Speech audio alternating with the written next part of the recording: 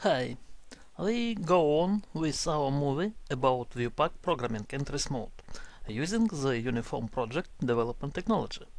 This is the episode 2. Our task is to develop an embedded HMI for the screen panel of the ViewPAC controller. On the panel, we will visualize our ViewPAC I/O real-time status. For example, let's show the first analog input state for the model i8017H, all digital outputs for the model i8054, and let's make a tool for the output IOS control.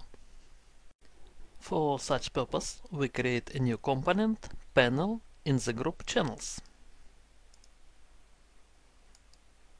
Let's open this component for editing by double-clicking. Let's change the screen resolution. That will also make invisible the main menu and the status bar of the Windows CE. Let's define arguments list for our screen panel. It can be done by drag and dropping the channel WinCon AI0 from the group 8017H. The channel WinCon DO8 from this group, and for this argument let's change data type to real. Then we must create a new argument manually with IO type in-out, data type boolean for programs control,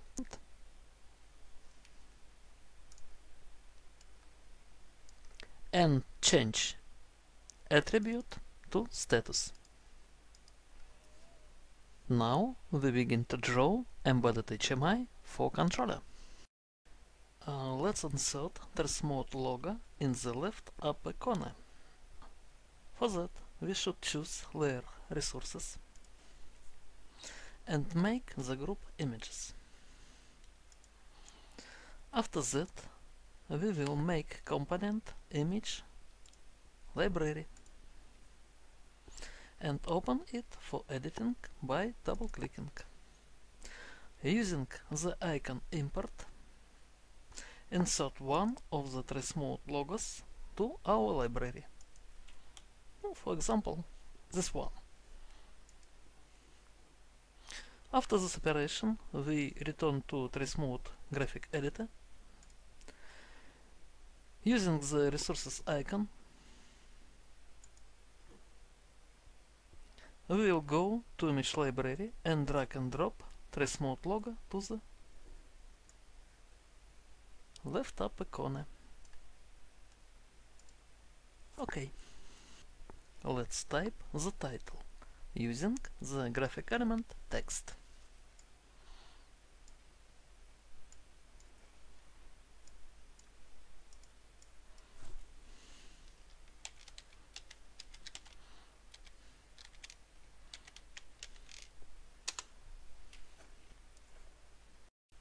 Now let's draw a tank with the help volumetric graphic element tank.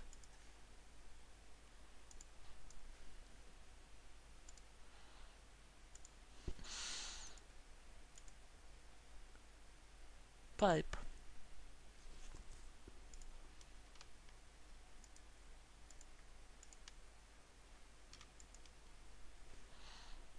Let's change weight and insert the valve.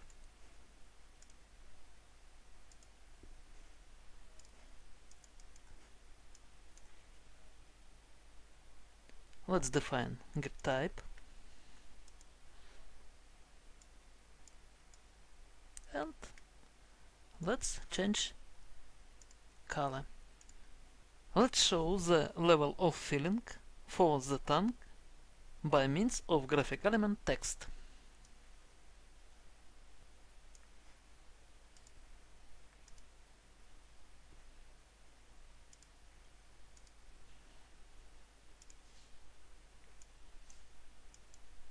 Then let's link internal attribute binding with the first argument from our list. Let's now show the state of digital outputs. Let's select trend and create a curve with the help drag and drop.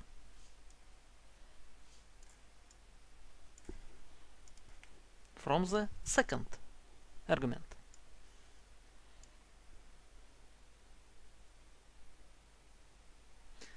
Select tab curves, change color, thickness, and set maximum value 255. And the last, disable interpolation. In order to control the logical program execution in real-time mode, we place the button XOR on the panel.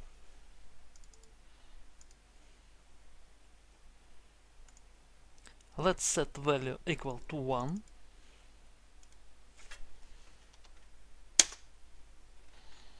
and link the third argument from the list to the internal attribute binding. Finally, we type on/off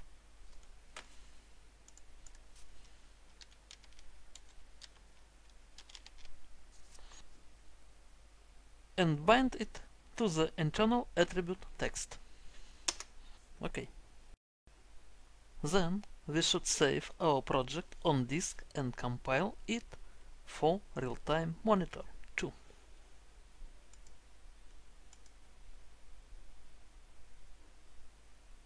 In order to upload our project to controller, let's highlight embedded ATM node in project tree and open the context menu. Select Download to controller. Press button Download and wait for OK. And after that, press button Restart.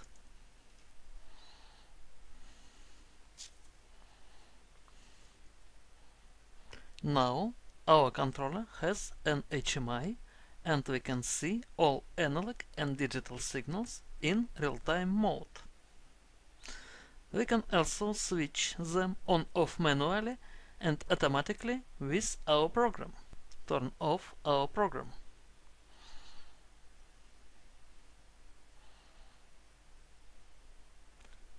And then start it again.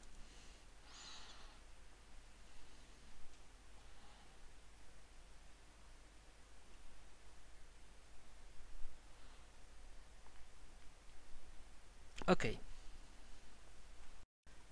Now let's add another component to our project, an HMI on PC. We'll do it in no time. With this mode, it's very easy. Select the system layer and make a new node, RTM. Open it for editing and set networking for the system adapter .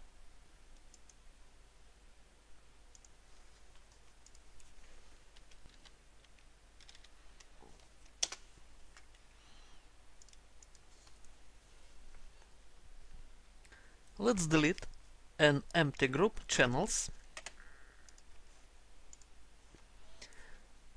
and drag and drop groups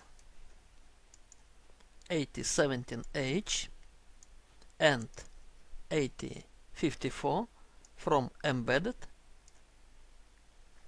to ATM node. Analog and digital signals from controller via network. By the way, the ATM can also perform data logging, alarming, visualization, post-processing, and automatic control. Let's display on the ATM screen of our PC the same signals as we have shown before on the embedded ATM panel. For that, let's select the ATM root group and create a new component screen. Open it for editing and drag and drop to arguments list channels from this group, the first channel, from this group, the second. Change data type to real. First analog input from model 8017H, this digital output from node embedded RTM from model 8054. Well, let's place this mode logo in the left upper corner.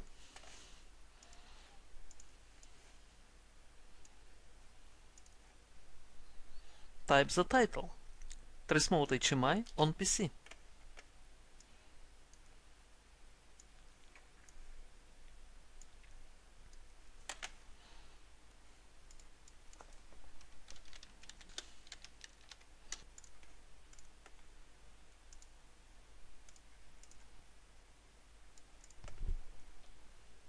We use the same volumetric graphic elements as we have used in ViewPAC to draw a tank.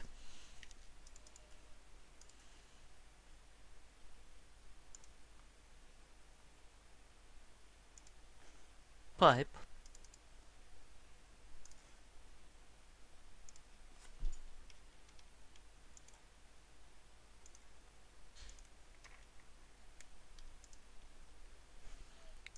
change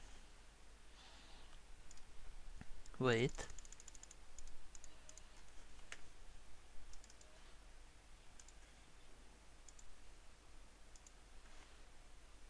valve with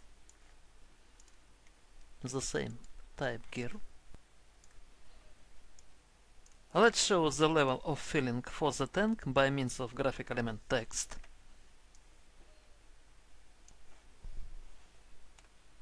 Attribute text, indication type value, binding with the first argument from list.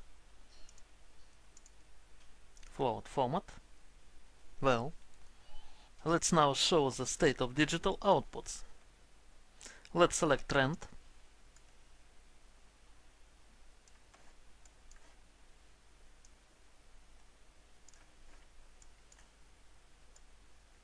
And let's create a curve by drag and dropping it to the second argument from list.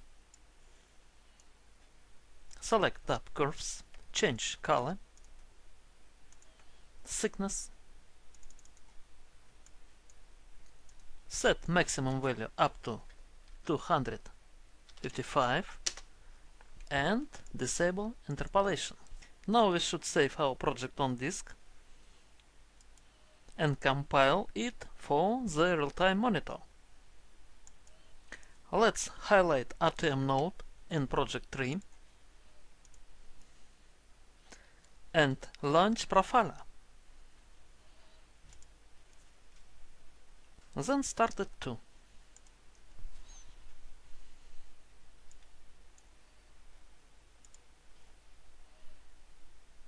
Well, this is value from the first analog input. This is digital output. So, now we can see that data exchange between controller and PC is established, and we can see the same data on controller's embedded panel and on PC.